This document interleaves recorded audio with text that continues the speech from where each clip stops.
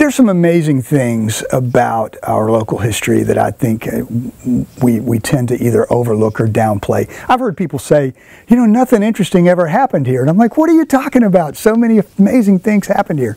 When people tell me they think history is dull or boring, I just does not compute with me. I'm just endlessly fascinated by it. And there's an infinite amount of things to learn.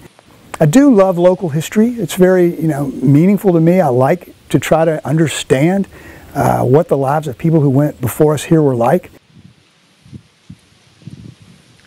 Stories are one of the many things that can bring people together. But what makes a story so powerful is an author's ability to resonate with people. Armed with a passion for history, novelist Bill Guerrant has found a way to do just that.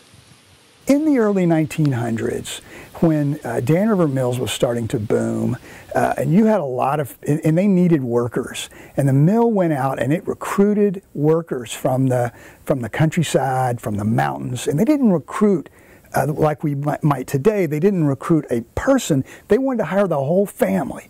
So the whole family would come and go to work, and they would rent a house in the mill communities, and they would work in the mill. And it was called public work. And in those days, public work, meaning wage-earning jobs, were unusual. Most people lived off what they made on their farms. They were subsistence farmers or small farmers. Now, my stories that I tell in both of my mill novels also have a very strong agrarian theme.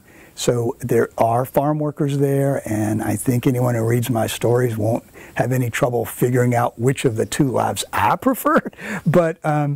But at the same time, there are characters in my story who love working in the mill, who thought it was their dream come true. They didn't have to worry anymore about whether or not the corn was going to come up, or they would be able to sell it for enough to cover their fertilizer costs, and they were going to get paid every week, and they were going to have a place to live in their own home. And so it just depends on how you look at it. While several of Guerrant's inspirations go beyond city limits, his novel Jim Wrenn is a homegrown story. For as long as he can remember, Guerrant has had a strong love for history, and the history of our own Dan River Mills shines through.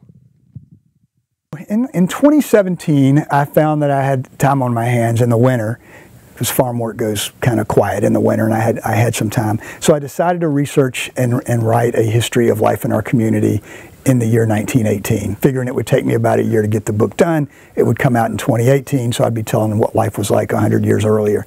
In the course of that research, while doing research at the Danville Library, I found a story written in 1918 in the Danville newspaper about a young widow who had 2 children that she couldn't care for and wanted to find homes for.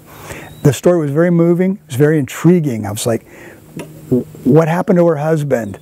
Why isn't she able to take care of the children? What about her family? What about his family? Why has she come to this desperate situation? It said in the article that the chief of police more or less vouched for her credibility. I'm like, what's that all about? So I tried to find answers to those questions, and I couldn't find the answers. So one day I was here working on the farm, and I just started imagining what might have happened. And that became the Jim Wrenn novel. I started dictating little episodes into the voice recorder on my smartphone, and before you know it, I had over 200 of them, and I had the outline of the story.